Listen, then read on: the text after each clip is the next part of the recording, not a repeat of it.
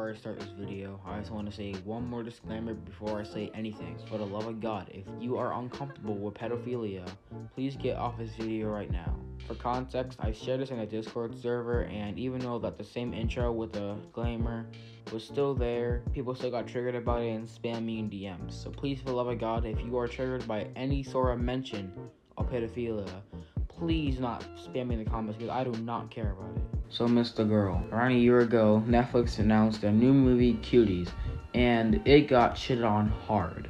If you didn't know what Cuties is or what the movie's about, then this poster should show you everything you need to know about the movie. And as I said earlier, the movie got tons of backlash for being a garbage movie in general. A month later, the director of the film, whose name I'm not gonna try to fucking pronounce, made a video trying to rebuttal all the arguments made against her movie, and she tried to make the claim that it was good because the message is good. And if you didn't know, the message was to not sexualize children, but if you watched it or watched any videos on the subject, then you know that it did the exact opposite. And ever since that statement came out, everyone started using that as an excuse for their own movie review, saying it's good just because that the creator said it was good. And around this time, and now the video subject, which is what you're supposed to be, Mrgirl, 11 months ago made his infamous Cuties review. And it's safe to say that the backlash that he got was insane. It was so insane that, first of all, his channel got terminated, and second of all, it was more worse than the movie itself. However, after he got terminated, people just started to forget about him. So I went to research and explore what happened to him after he got terminated.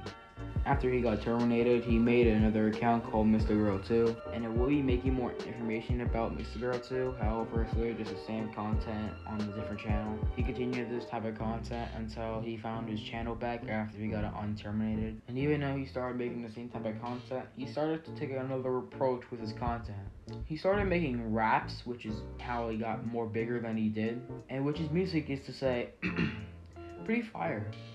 My words are like a zip tie with a plastic edge. It'll tie you to my bed, whether you're 8, 9, or 10. Prepubescent, toddler, infant, celeste, baby pants, or dress. Fuck kids, the answer's yes. Heterophobic? Nah, you're just pedorophobic. Staring at my hard drive, my collection is growing. That's my motherfucking child porn, you better let go of it. It belongs in my folder, you'll never get hold of it. Hey. Like I said, pretty fire. And he surprisingly gained an actual couple followers. So he decided to keep doing this style of content with his usual controversial talk videos with his occasional songs. And he even rapped about Emily Dixon, which is wow.